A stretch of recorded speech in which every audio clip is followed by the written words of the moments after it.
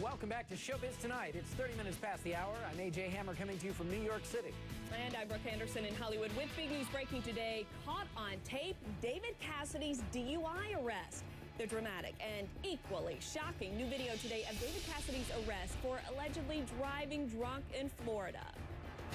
Yes, with the DUI, sir.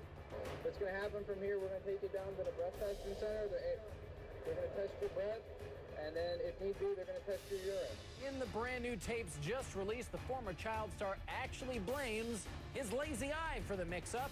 And just hours ago, the former child actor pleaded not guilty to the DUI charge.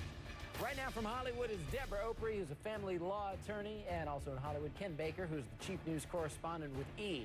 So just after the Florida Highway Patrol pulled over David Cassidy on suspicion of drunk driving on November 3rd, a trooper asked Cassidy if he had any problems with his eyes, and this is what happened next. Interaction like that? I do. Right. However, I had a wandering eye as a child. Okay. I had a surgery at 12 years old.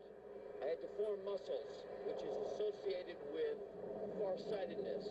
Okay, I'm not an obstetrician, that's all right. That's okay. I'm not asking you to be. I'm just telling you, if you ask me about my eye, No, my right eye still wanders sometimes. All right, well, that wandering eye actually got him arrested. He failed sobriety tests. He claimed he was on prescription medication. And Showbiz Tonight has confirmed that Cassidy officially pleaded not guilty today in court. So, as odd as I think it sounds, Deborah, could the old lazy eye and prescription drug defense actually get David off here?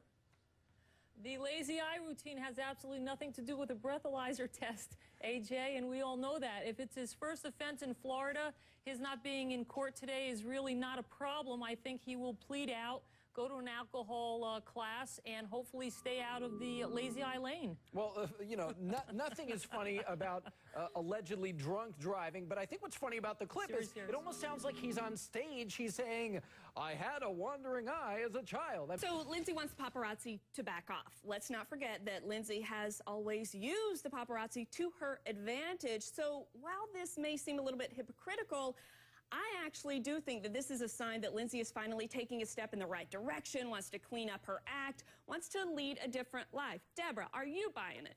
No, I'm not buying it because Lindsay is still reporting to the Betty Ford Center Alternative Sentencing. She has to basically go along with the program they're giving her, and they don't feel it's safe for her to be out there with the paparazzi. She's not a Jacqueline Kennedy Onassis who set legal precedent with a 100-yard restraining order by the press. So you don't think it's a genuine effort on Lindsay's part to get the paparazzi to back off? Drive. She just wants to drive, and she wants to go to court and say, help me, get them away from me. She's not going to do it because it's public roads, and unless they're posing a threat to her safety and anyone else's, there's not going to be any action taken. What control do they have? You're calling baloney here on this effort.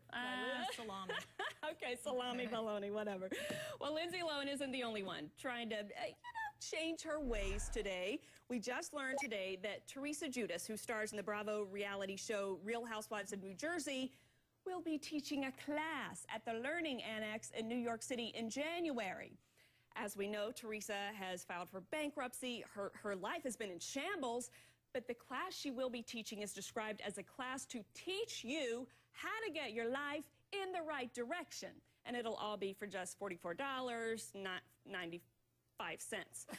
Ken, is this just nuts? You know what? Sign me up. I totally would take this class. Now, I might be biased being a celebrity news reporter, but I think it would be fascinating. She has such a great personality. I think she would have a lot of interesting things to say. Now, what you have to keep in mind, though, is we're not talking Harvard, Yale, Princeton. That would be ridiculous and absurd for her to do a class there. She's not teaching a class there. It's the Learning Annex, okay? So I think you just want some table flipping, some hair pulling, some confrontation. Yeah, lessons that sort in of thing. violence. Lessons in violence, Deborah says. Debra Opri, Ken Baker, thank you both. Okay, I cannot wait to show you what Matt Lauer did on live TV today. Oh, sorry. Would you like? Something struck me as funny. Oh, gosh. So what in the world happened that caused Matt to lose it like this? Kate Middleton racked up major fashion points for wearing this royal blue stunner when she announced her engagement to Prince William. But when it comes to Kate's style today, do you love it or do you hate it? And did you see this? A famous football player, one that gets paid millions of dollars to catch the ball, drops a perfect pass. And then does the unthinkable. He blames the big guy upstairs for his dropped pass. Me, I'll never get over it. I'll never get over it. Ever. But Johnson